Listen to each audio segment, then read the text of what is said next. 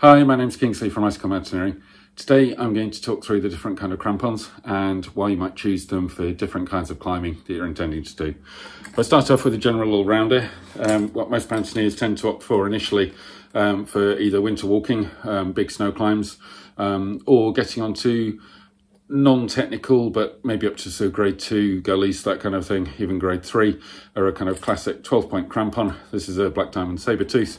What identifies them as the 12 points on this are a kind of classical crampon, these horizontal initial front points, and then counting down we can see another sort of set here, another set, so third set, fourth set, fifth set, and the sort of sixth set just inset there. So 6 pairs, 12 points right the way down. The key sort of features on here are the 2 traverse sets that are effectively your brakes. They're the ones that are actually braking when you're actually sort of descending down a mountainside. They've got integrated anti-bots or anti-balling plates that stop the snow building up. And the other sort of feature on a good kind of crampon like this is quite often you'll see that the points are very slightly flared outwards, so it's going to be less likely to act like a cookie cutter and absorb snow underneath. As far as the sort of fixings, if you want a fairly universal kind of fixing system, plastic toe bell in this case that would fit on the front of a boot, so a mountaineering boot like a B3 boot would fit on there. And then on the back there's a clip that always fits into the sort of back ledge on the back of a B3 or even a B2 boot.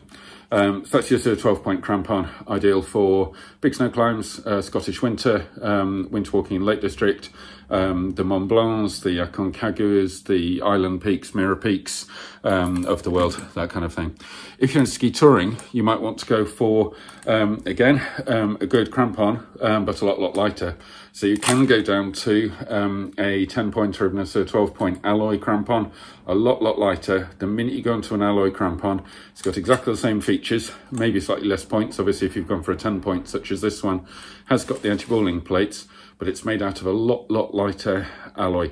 So the minute you go onto mixed ground or technical ground and this touches rock, there's a chance of breaking or even snapping these off. So where the weight is absolutely crucial, an alloy or ski touring crampon can be great, but be very careful on what terrain you use it. If you were to take an alloy crampon onto, for example, the Matterhorn or Mont Blanc, where you're going to be touching rocks and climbing over rocks, you're very likely to damage it, and it might compromise your ascent. So be super careful on that.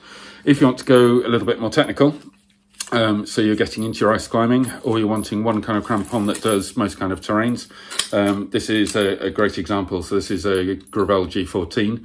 The thing you'll notice about the semi-technical crampons is these vertical front points. So compared to the mountaineering crampon that had the horizontal front points, these vertical points put your weight concentrated into the ice or into the snow and help dig in.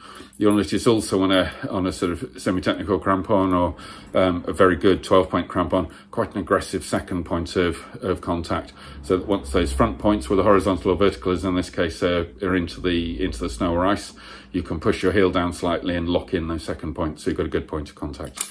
Underneath, exactly the same as a standard sort of 12-point, so 2, 4, 6, 8, 10, 12 sets of points underneath. So essentially a 12-point crampon, but with vertical front points. As far as the binding system, very similar to the saber tooth, heel clip at the back and a toe bell, plastic toe bell at the front. So a very universal kind of binding system that'll work well. And then when you want to go on to more technical ground still, and you're finding that your grade is slightly limited by the kind of crampon, or you want sort of harder ice routes, you might want to go for something even more technical, so something that's a specific style icefall crampon, so it can either come in a mono point or a dual front point, such as this one. Again, a longer, more vertical kind of front point system here that can generally be advanced and converted, as you'll see on the sort of deck here, to monopoint, dual or offset monopoint settings on there. And again, quite a very aggressive sort of second set of points here, so that they lock very quickly into the ice. Again, on the back, a heel clip or pneumatic is the sort of trade name for the clip system there. And you've got a choice on the front for most technical crampons of a plastic toe bale that is probably the most universally accepted kind of crampon bale, or sometimes you'll get a metal toe bale on the front that'll fit through a groove on the front of a B3 boot. So those are the 3 kinds. I hope that's been useful, and if you want any more information, have a look on the Icicle website. It's www.icicle.co.uk. Thanks a lot for listening. Bye for now.